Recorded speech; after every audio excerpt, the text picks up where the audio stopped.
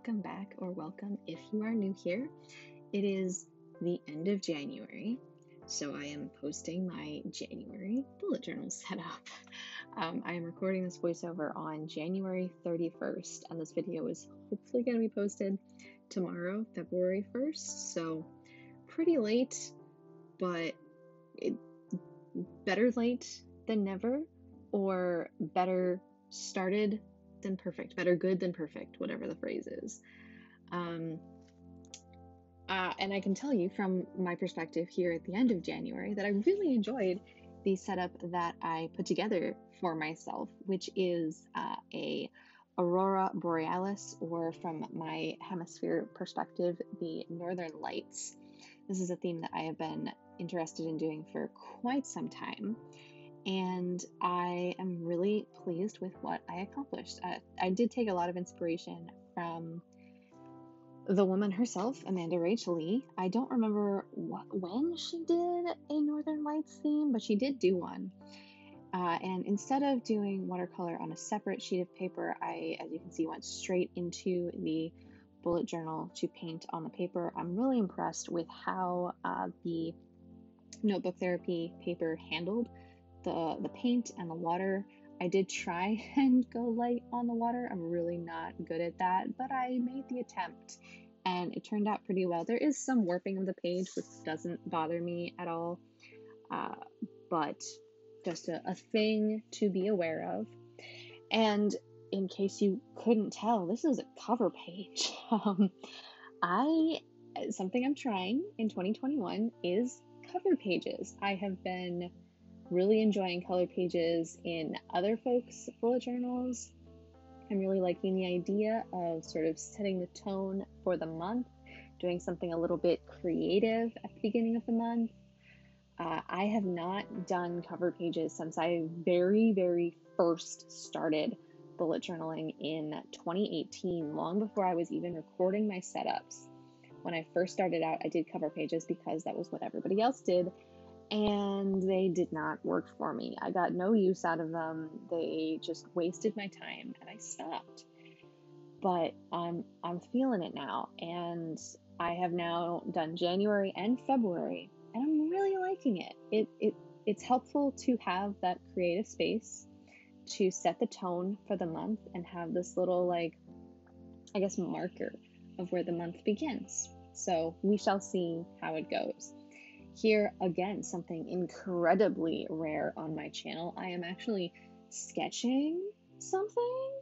I'm just sketching out the lettering for January, but I never do that on camera, ever. I always have everything pre-drawn, or I just go for it and I don't work in pencil on camera. I don't know why. It's just a thing that I'm not comfortable doing, but I did it here. So enjoy that for what it is worth, I guess.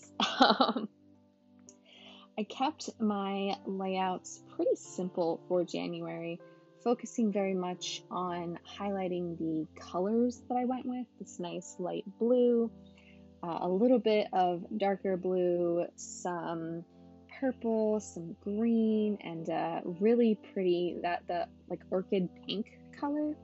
I love the way that it blended together, doing a little bit of a gradient in small bubble letters, subtle bubble letters. I don't know what you want to call that. But yeah, working out really well. 2021 thus far for me has not been, I don't know, I'm tempted to say it hasn't been super busy. It has been, but it hasn't been. It's weird. Busy life is very strange in a pandemic world. So that's just where I am with it, I guess. The section up there on the right is a place to jot down my goals. January was a really tough month for me, so I didn't make a lot of progress on my goals. Here you can see one of the inspirations for this is a little Alaska stamp sticker that's from Sticky. As always, all of the supplies that I have used will be linked in the description. You can go and check it out. Go check out Sticky Club. I absolutely love them. Not sponsored at all. I've just gotten a couple of their subscription packs and I adore them, and I guess we'll just take any opportunity to talk about them. Anyway, what I was talking about. January was a hard month for me.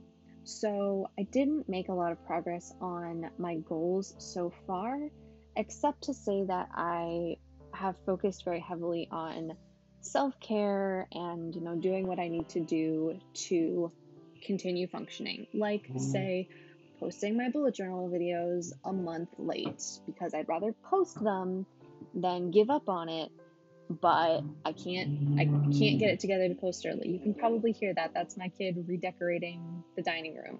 You having fun? Good.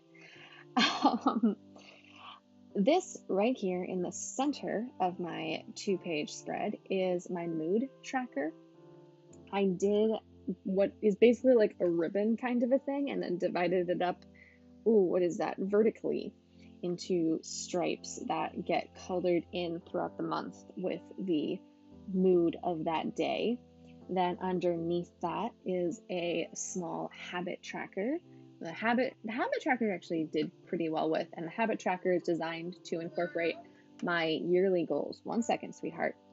And then finally, over on the far right is my gratitude log, which not awesome, but not bad. I'm making progress, and that is a core goal for my mental health goals in 2021, is to really prioritize doing that gratitude every single month, every day as I can, but keeping at it. And then moving into the last couple of spreads, another new thing that I am trying in 2021 is monthly reviews. So doing a little mini wrap up of how my month was, similar to my quarterly goals check-ins.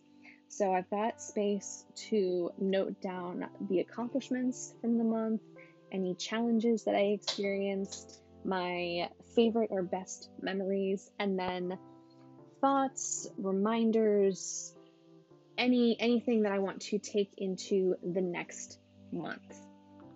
I haven't done, I've filled a couple of things in, but I haven't really sat down to think about these sections yet. I'm probably going to do that today or tomorrow, but I like the idea of taking an intentional approach and using this as a way to stay on track with my goals, but also adjust my goals as I need to. And then the watercolor page that I'm putting in is, of course, the memory tracking page, where at the end of the month, I will paste in some pictures of my kid. So I'm leaving this pretty open. Once I get the pictures pasted in at the end of the month, let's be realistic, it'll be mid-February by the time I get those pasted in. I'll probably dot in some stars with a white paint pen, or maybe some trees with a futonosuke. I don't know, whatever seems to fit. Maybe nothing, maybe it'll just be cute pictures. I don't know. The reason that I am doing a combination of the watercolors and a water-based brush pen, I don't have a pink that is even remotely like this color. Those pens are linked in the description. It was a gift from a friend, but I really, really liked the pink, and I didn't have anything in my watercolor set that looked remotely like it or that I thought I could create. So that's why we're getting a blended combination of things there. Please enjoy my hair, which I guess I can't ever keep out of frame when I'm trying to do bullet journal videos. Oh, hi hair. It's looking pretty good. I like the color. I like the color. That's pretty much all I've got to say about that. I didn't end up recording setting up my first space for dailies or weeklies. I don't remember if I edited it out. You might get a little snippet of it. It's just a couple pieces of washi tape to divide up the page, and that's it.